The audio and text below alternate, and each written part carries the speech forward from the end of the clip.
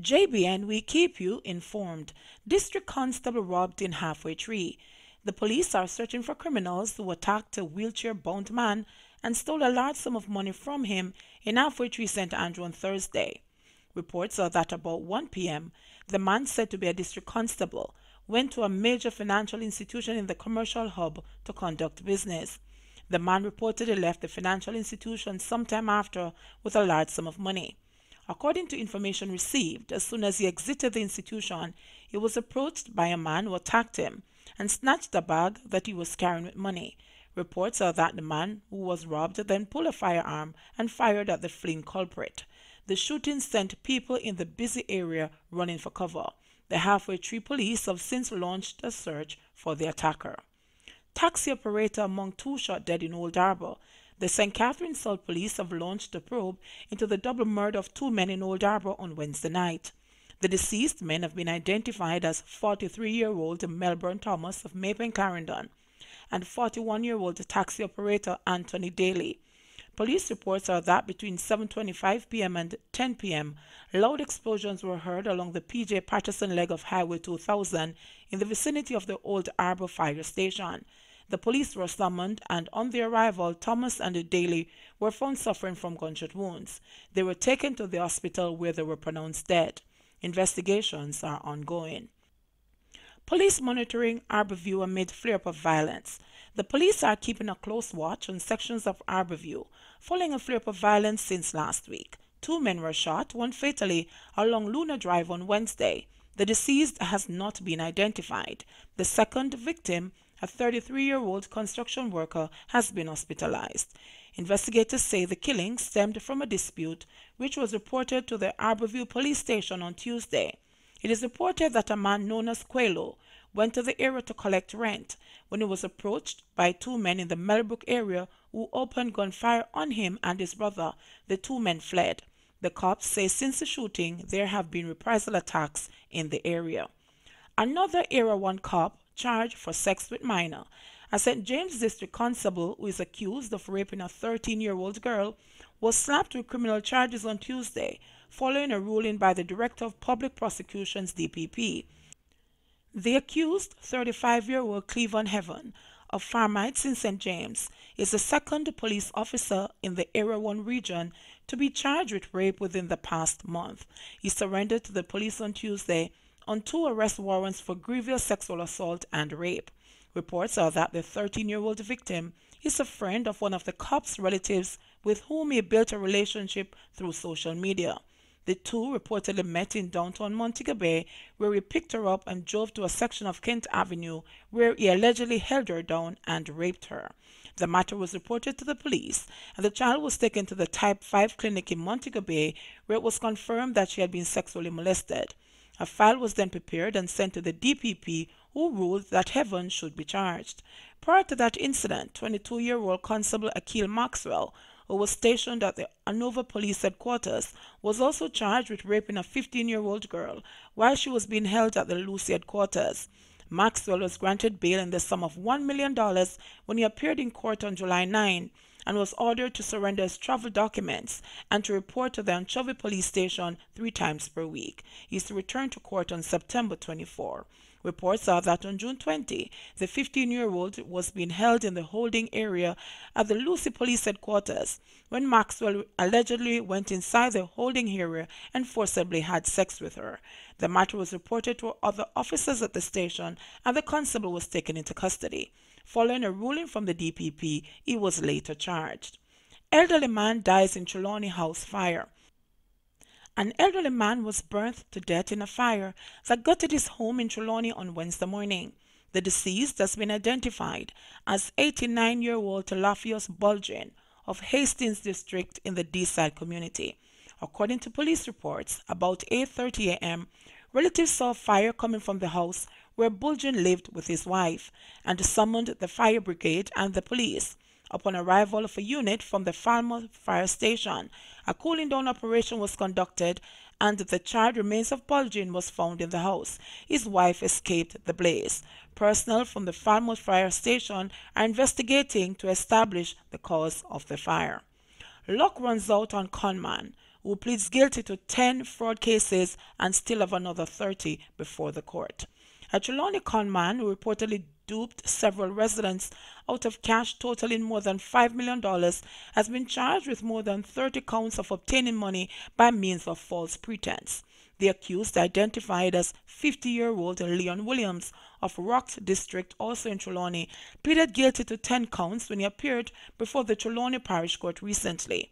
While in court, the investigators presented the court with several other cases bringing additional charges against him.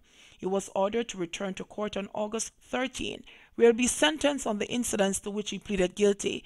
He was also remanded into custody on the latest set of charges and will also answer to those on the same date.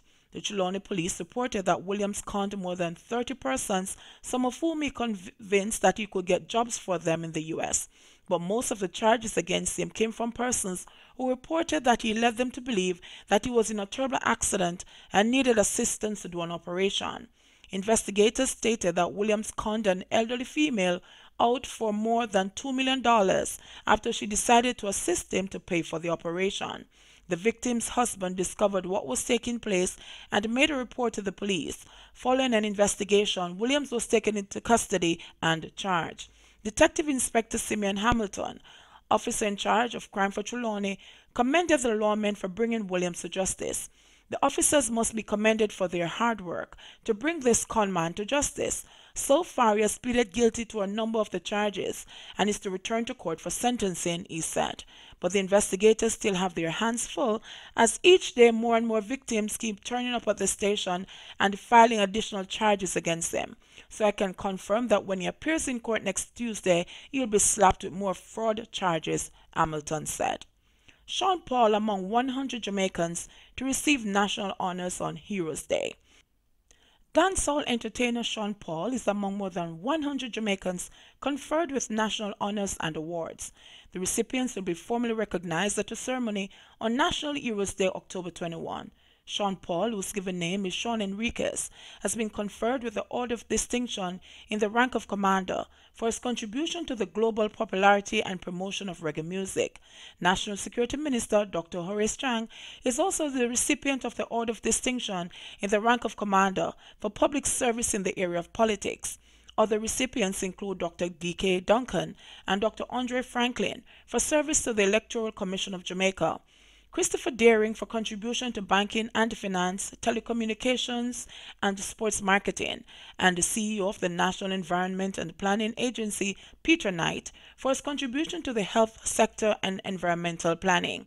Julius Garvey, son of Jamaica's first national hero Marcus Garvey, has been appointed to the Order of Jamaica for his contribution to universal civil activism and the promotion of entrepreneurship, as well as the legacy of Garveyism and Pan-Africanism. Rita Marley has been appointed to the Order of Jamaica for her contribution to the popularization of Jamaican music and by extension brand Jamaica on the world stage, and for humanitarian work through the Rita Marley Foundation. Other recipients of this honor are Mike Henry for 40 years of public service, political representation, and public policy development, and Robert Pickersgill for public service and political representation. Meanwhile, Tamar Blake, who raised an alarm when a woman tried to register a baby snatch from the Victoria Jubilee Hospital in January, has been bestowed with the Badge of Honor for gallantry. The newborn was stolen from the hospital on January 9. 28-year-old Peter Gay French, who was caught when she attempted to register the baby as her own at the Registrar General's Department last month, pleaded guilty to child stealing. We want a legal publishing of wholeness assets, declared the PNP. The People's National Party PNP says that it will continue to push for the National Integrity Commission to publish and gazette the summary of the statutory declaration of assets and liabilities filed by Prime Minister Andrew Holness in accordance with the Integrity Act, as its non-disclosure is a breach of the law which triggers mandatory sanctions. In a statement yesterday responding to comments by the Prime Minister that he may bypass the Commission and release his report, the PNP said that no one is above the law and therefore it expects the Integrity Commission to carry out its duty prescribed in law. It said disclosure by the Prime Minister is not the legal procedure, but rather a clear declaration by the Integrity Commission. The law is clear on how this matter is to be treated. The law applies to everyone, and the Prime Minister's releasing of this declaration without the clearance of the Integrity Commission will not satisfy the law. That would be nothing more than an attempt to circumvent the legal requirements, the PNP argued. The PNP said the Prime Minister needs to be aware that any such action by him will not deter the opposition from pursuing its proposed court action. The court order of mandamus that the opposition may have to seek is to compel the Integrity Commission to fulfill its obligations under the law. The Integrity Commission has cleared and accepted the declaration made by the leader of the opposition and to publish the summary. They have not done so for the Prime Minister, who says he has filed his declaration and expected the publication of his summary 2 weeks ago, the PNP said. They questioned whether the Integrity Commission is unable to publish Olney's summary because they have not cleared and accepted his declaration. That is the issue the Prime Minister must address, the PNP said. While we agree that the Integrity Commission is a relatively new institution, this is not the kind of matter that would be new to the commissioners and the professionals employed by the Commission, the party added. JBN, we keep you informed. Please remember to like, subscribe, share, leave us a comment, and click the notification bell to receive our daily news items.